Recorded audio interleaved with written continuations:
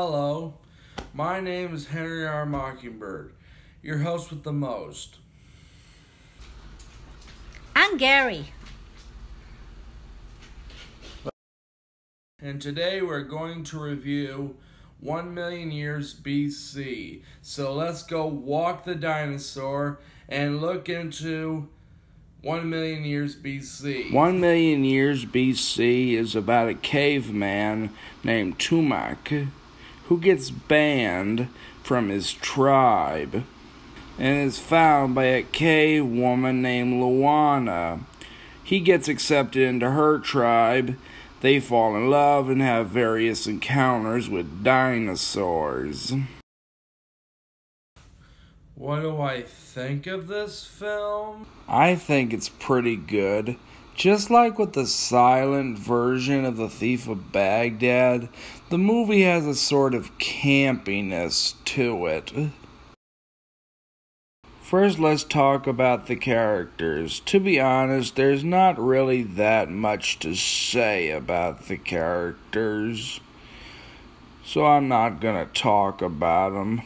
I'm going to talk about, of course, Lon Chaney Jr., Universal's horror icon. Lon Chaney Jr. is probably best remembered for playing the Wolfman. Fun fact, Lon Chaney Jr. did his own makeup for this movie. And considering he wasn't allowed to do his makeup in later movies, it's a downright shame because he should have been. He would have been great at it.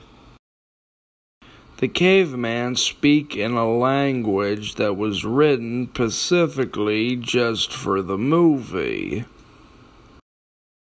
It looks like Luana got her dress from the same place Maureen O'Sullivan got hers.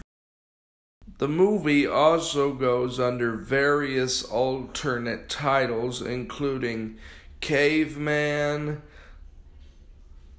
Tumak, and Man and His Mate.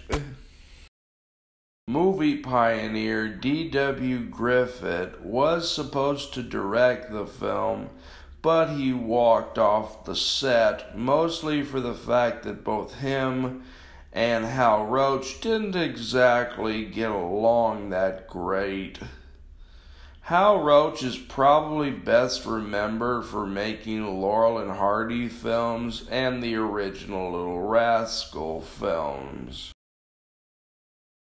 He was nominated for 2 Academy Awards, including Best Musical Score and Best Special Effects.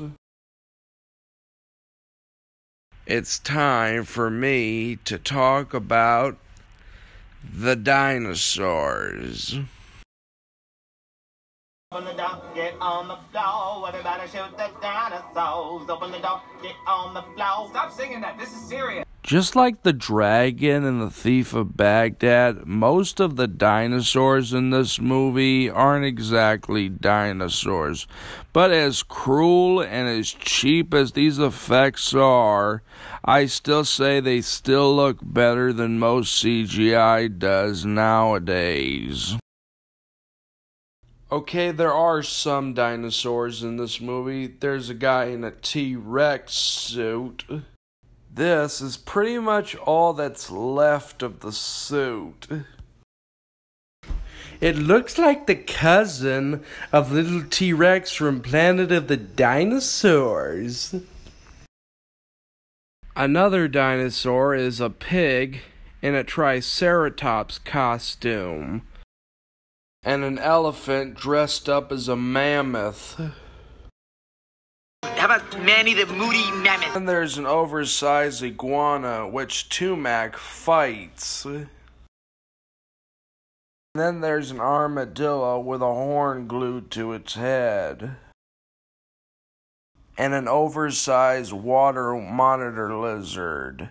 And I think it's Mr. Kipling's cousin.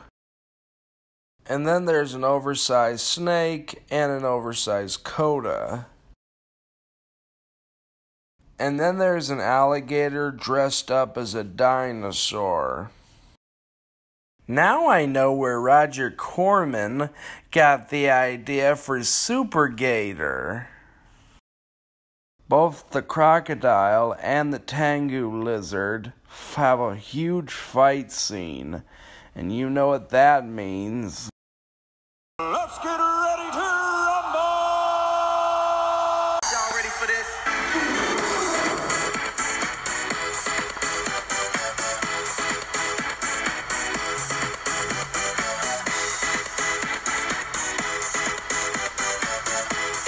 If any of the footage I shown of the fight looks familiar, well, There's a good reason. That is because it was used as stock footage for several other more movies.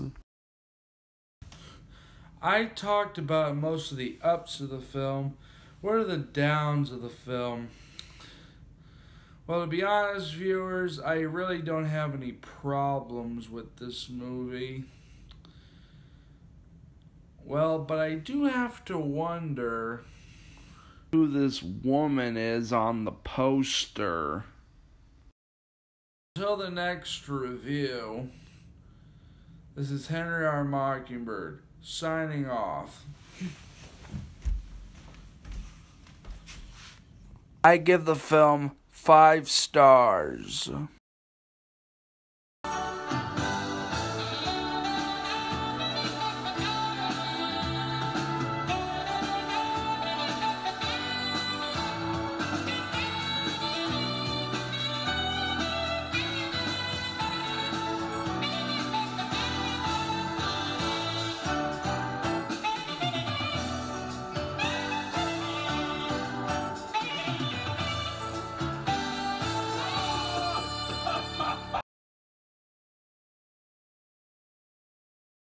Do not forget to comment down below, push like and subscribe, and ring bell for new content.